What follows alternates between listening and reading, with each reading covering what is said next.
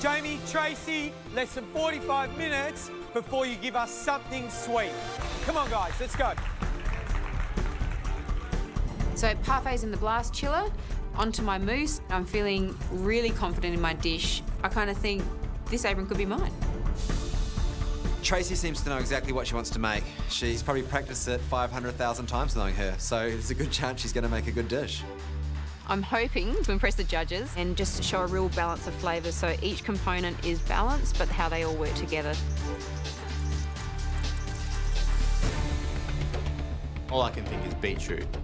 Chop them up, and then I just turn it on a pretty gentle simmer and leave it and hope for the best. Jamie loves overcomplicating every dish that he makes, and he just wants to put as much as possible onto the plate, and desserts aren't his thing, so I am really worried for him right now. Soft chocolate is halfway between a mousse and a ganache. It's a recipe I've made before, it's come off well, I know how to make it. Jamie starts making strange errors. He's trying to make some sort of chocolate ganache. He doesn't even break the chocolate up first. He then puts the gelatin into something that's cold and then has to try to heat it up to melt it. Are you charging it? Yes, so not too much cream. When Amelia starts questioning me, it's about when I start to second guess myself. Is it going to split if you charge it? What, the soft chocolate? I completely forget what I'm even trying to do. Not quite sure where I'm at the moment. Okay. Probably a lesson from your main course. If something's not right, like the freaker, don't put it on the plate. Yep. I have a tendency to try and add elements when they're not needed, and I feel like this could be one of those moments. In a dessert challenge, for sure, you want to have all the big jobs out of the way halfway through. And guess what? That's exactly where we are now. 30 minutes to go.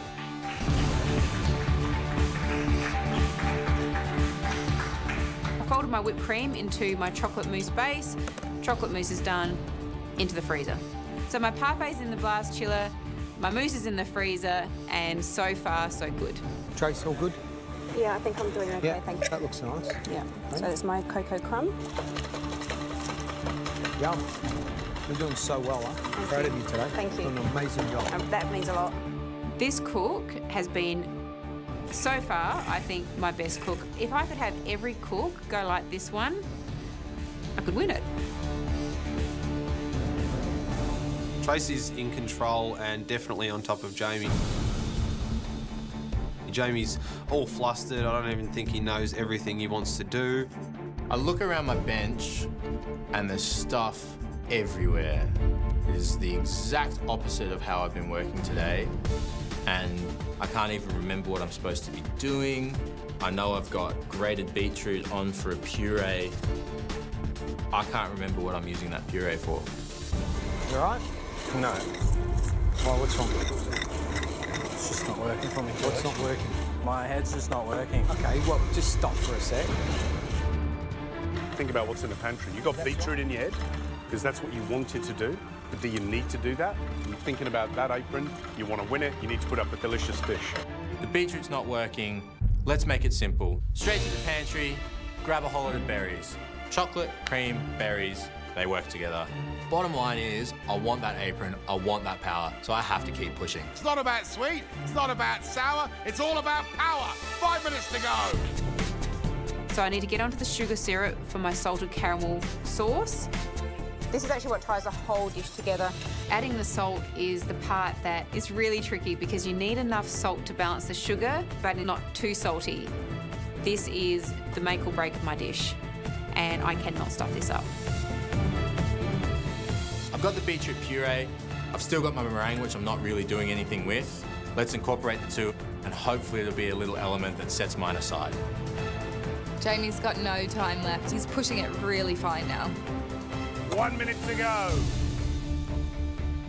So I'm plating up. I'm really happy. I think that I've balanced the flavours enough. I feel like I've got enough salt and it's not overly sweet.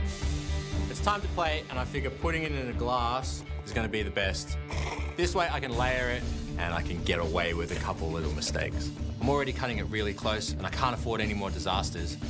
First into the glass is the chocolate crumb, and then I pipe in what was the soft chocolate, now it's more of a chocolate mousse, over the top. Then I pipe the beetroot meringue in, and as soon as I do, I realise it's split. Worst nightmare. Jamie, Tracy, you're both up against another it. plate, 30 Jamie, seconds and just left. get rid of it. 30 seconds. Oh my God. I've got to start again. Get another glass, same process, leave the beetroot meringue out. Crumb on the bottom, mousse, fresh berries onto the top of that. Who's going to get the power? Well, we'll find out. 10 seconds. 9, 8, 7, 6, 5, 4, 3, 2, 1. That's it. Pulls down.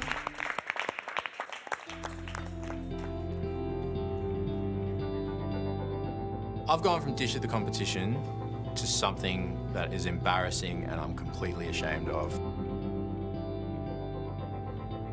I need a moment to center myself and not let this turn into even more of an embarrassment. It's not embarrassing. Embarrassing is you not putting a dessert up. So you put a dessert up, all right? On the flip side of it, I'm glad you're kicking yourself. But stand tall, you put up your dish, stand by it. It's the best you've done in that hour.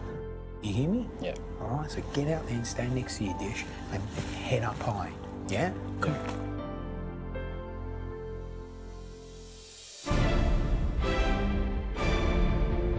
So here we are, 1 hour to cook us a dish. And basically our little finale to decide who gets the Power Apron. Is it going to be Jamie or Tracy? Your dishes will make that decision for us. First dish we'd like to taste belongs to Jamie.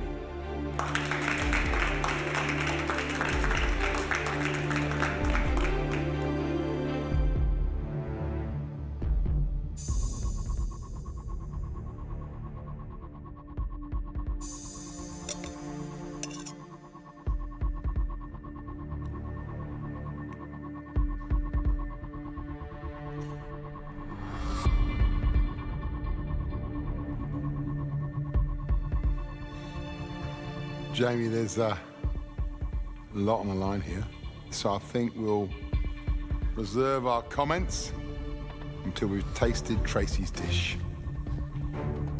Thank you very much.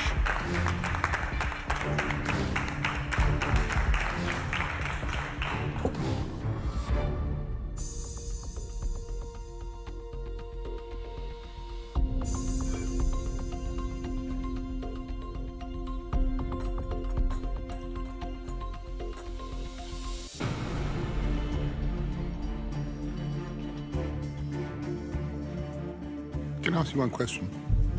Is there any of those 5 elements on the plate that doesn't contain sugar?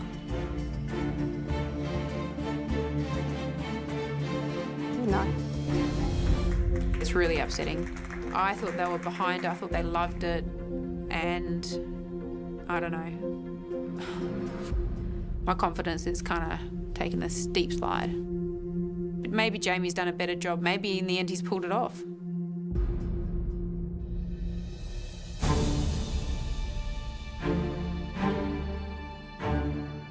It was a big day today, especially for the two of you, because you've cooked an entree, main and dessert, and there's no wonder you're a little bit emotional. You're probably completely physically exhausted.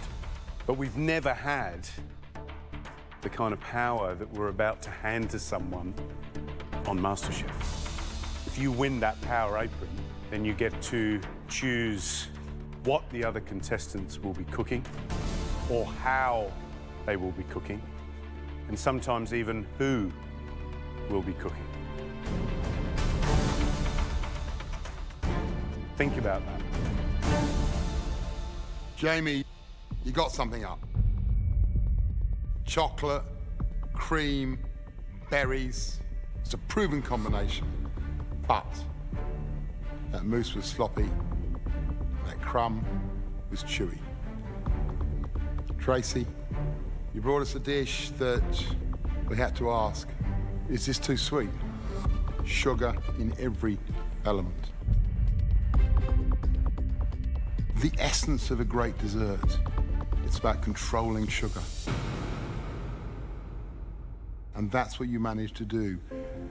with the bitterness of your mousse, with the saltiness of your caramel, with the restraint of the sugar in your crumb, every single element balanced against each other. It was amazing cooking, and I think it took more control than we've shown for a long time, not to just dive back in and go again and go again and go again and go again. That was magnificent, Tracy. Your dishes, your dreams, all on 3 plates. Congratulations, the apron is yours. My heart has gone from completely slumped down to back up high. I'm going to enjoy wearing that. Everybody else has worked really hard, but I'm just glad that I consistently put up great dishes today and that I get to wear that apron. Tracy, you hold the power now for the entire week. How are you planning on using it? I'm going to go home and completely digest it all first. And yeah, I've got a lot of thinking to do. Anyone worried? Why? It's an advantage, you know. Everyone should be worried.